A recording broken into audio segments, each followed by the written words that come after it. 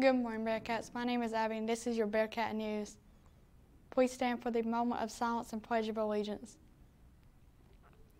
I pledge allegiance to the flag of the United States of America and to the republic for which it stands, one nation, under God, indivisible, with liberty and justice for all. In the club news, the Anchor Club members showcased their dedication at the District Anchor Club Convention at Epworth by the Sea, winning the award for Most Spirited Club. Anastasia Davis and Mackenzie Athas gave up their positions as District Secretary and Southwest Region Chair. Respectfully, Gerbert Carr and Laney Bradford ran to replace them and will now serve on the District Board as Secretary and Southwest Region Chair. The club received the Most Spirited Club Award, and the Scott Boat received an honorable mention.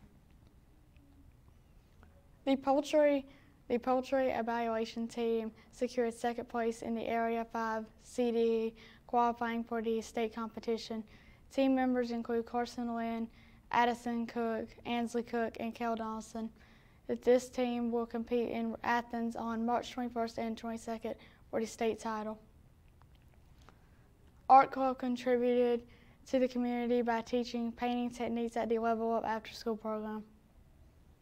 7 of our seniors had the opportunity to explore Roosevelt Warm Springs and learn about the various post-secondary education programs available to them for a career deployment after school. Our math club has been making waves, raising nearly $500 at our Chick-fil-A night and visiting the Mag Lab at FSU.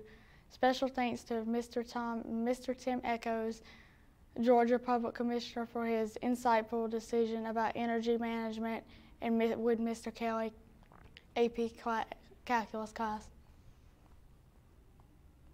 Students in environmental science have been studying modeling nutrient movement in ecosystems and emphasizing the importance of genetic diversity through engaging simulations. This Friday, BHS will be hosting the first Bearcat Bash to celebrate student success for the first 9 weeks. The party will be during second block for juniors and seniors and fourth block for freshmen and sophomores. There will be food, drinks, and games for all students attending. Qualifying students must have a 70 in all classes, a max of 3 unexcused absences, and a max of 2 tardies and no ISS or OSS. Prom tickets for Enchanted Nights will be on sale in the cafeteria during lunch Friday, March 15th and Monday, March 18th. Tickets may also be purchased through the school store. Tickets are $30 and include senior promenade and the dance. Tickets are not transferable or refundable. Non-BHS date forms are due back by March 13th. March 18th at 3 p.m. is the absolute deadline to purchase a ticket. Football cheerleading tryouts practice will be March 19th, 20th, and 21st from 3:30 to 5:30 p.m. Practice is mandatory to try out. Cheer tryout day is February, March 22nd from 3:30 p.m. until dawn.